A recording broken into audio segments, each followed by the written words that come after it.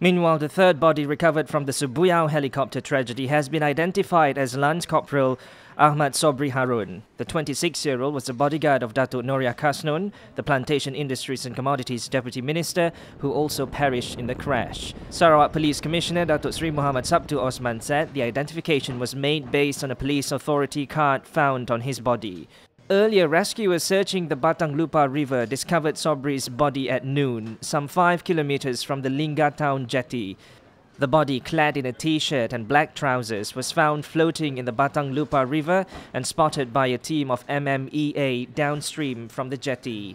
Sobri from Terengganu was among the 6 victims on board the ill-fated helicopter, which was believed to have crashed en route from Betong to Kuching on Thursday evening. It is understood that the post-mortem examination for Sobri will only be carried out tonight, together with the recently found, yet to be identified 4th body.